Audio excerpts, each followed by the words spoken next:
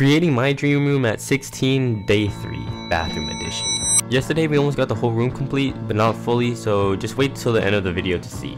But today we started on the bathroom and it was not it at first. I got a package today and it was everything I needed to fix this place up. I got a new shower head, 2 bath mats, and a curtain.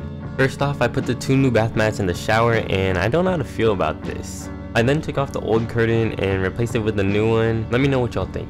Anyways, it was time to do the shower head and I'm not an expert at this, so bear with me. I got it done a little bit later on and here's how it looks. After doing the bathroom today, it was time to get the TV. I'm also putting it on the floor for now, but I'm going to be getting a stand for it soon, so stay tuned for that. Oh yeah, I also need a remote because I'm using the back of the buttons to work this thing. Anyways, that was the end of day 3 and stay tuned for more.